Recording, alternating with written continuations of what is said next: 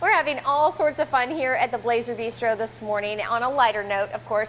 And this is Veronica Humphrey. She's the breakfast cook here, and we have been making blueberry muffins the last couple of minutes. Now, I got to ask, though, how much do you actually have left over at the end of each day here? Nothing. Nothing? We have they nothing each have left a house over. and home? Yes, they do. We have nothing left over for breakfast. What do you so think you is got to your get here at favorite? 7:30. Oh, 7:30. Yeah. And you'll be the happy customer of the day. Right, right. You have to be here early, and their favorite is going on today. It's sausage gravy biscuits. And we got to watch her make some of those biscuits, and they are pretty good. Well, this is a working laboratory for many students here that are studying culinary arts as well as the food service industry, hospitality industry.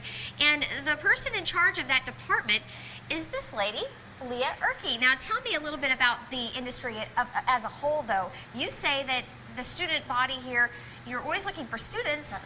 Why? Our need is actually great here in the tri-state area. The hospitality industry always has a job. There's always jobs. I mean, obviously people always know there's entry-level jobs, but there's a huge need for managers.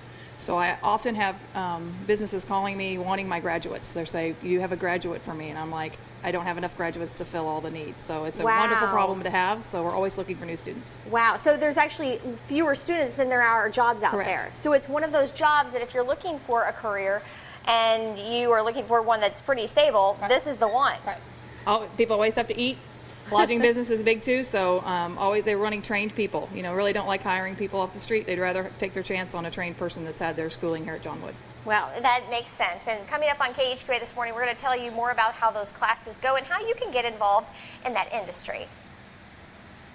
I just want to know how I can get involved in the Blazer Bistro. How do I get there for How do I get involved in the burritos, breakfast? That's what we want to know. That's exactly what I need.